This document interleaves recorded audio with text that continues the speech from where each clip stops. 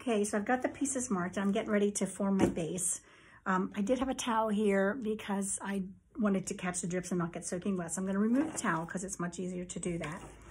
These pieces are going to be bent because of the container that you put them in. So you can see they're kind of arching a little bit, but you want them nice and flat.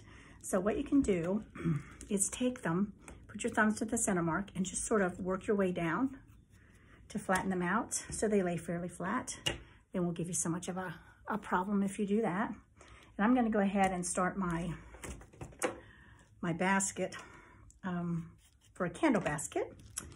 And if you get any pieces, I'm going to use my little marks here, that are really bowed one way or the other, what you want to do is put them either at the bottom of your basket or the top of the base so that they bow away from the basket itself. This one kind of bows down a hair, so I'm going to put it here at the bottom.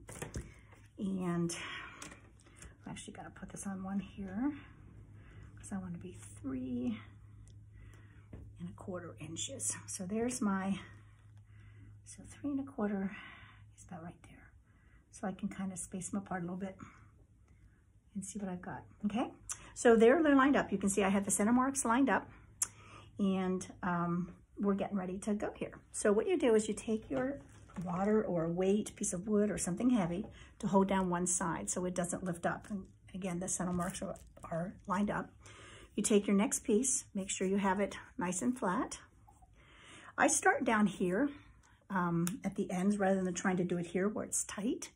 I come up here, and some patterns, it does matter whether it's starting over or under the first one right here, but this one doesn't matter. So I'm just going to start over. So over, under, over, under, over. I look for my pencil mark, and it's going to go on the middle spoke. I'm going to slide it all the way up so it goes on the center marks of the horizontal ones. So it'll be like a plus sign if you could see through it. And since there's only 5 on this one, I'm going to put 2 on the side opposite now. So under, over, under, over, under. And again, take that center one, take it apart, and you're going to push it in. They're going to be pretty close together. I'm using a few more than I normally would just to show the odd number. That's the best way to do it. And again, this last piece, over, under. So it's the opposite of the other one. If you have any 2 that look exactly the same beside each other, you know you haven't done something quite right. So when you have the side done that you need, you take away your water. You won't need to hold anything down on the other side. And so now you're working over here. Here's your middle one. And because this is over, I want to start under, way down here at the end. Over, under. Okay. And find that center mark. It's going to go along the center spoke. And then the last one is going to go over, under. And you can see how it's easy to lift up those ends and then slide it. It's much, much easier to do it that way. This is only going to measure, you can start to eyeball a little bit to see. This is only supposed to be 3 1/4 inches across and down the other way. So that's a little bit too wide. So I'm going to, you never move the center ones. They always stay the same. So you move down above it and go up from below it to make it a little bit smaller.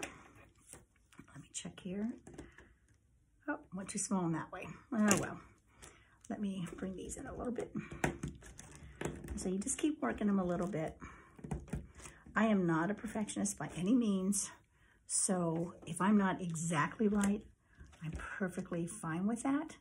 But for the candle basket, you do want to err on the side of being a little bit bigger because you want to make sure you get your candle in there. And I'm going to bring these down here because I made it too small. And then you kind of eyeball the spaces in between so it's about the same distance. And you just keep checking, and I always check on both sides.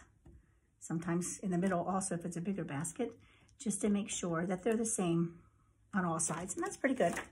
So then what you do is you take a clothespin, and you take your corners and you clothespin those corners shut. So when you go to twine, they aren't going to move on you. And sometimes body parts do get in the way of the ones that are hanging here over the table. So I try to, if you have a room, you can pull them up so they're not, you know, being touched by body parts. And then, so here you've got your base, which is 3 1/4 by 3 1/4. It's a square base for this one. Some of them are rectangular, and the dimensions will always be there for the on the patterns for the classes. And you're getting ready to twine now.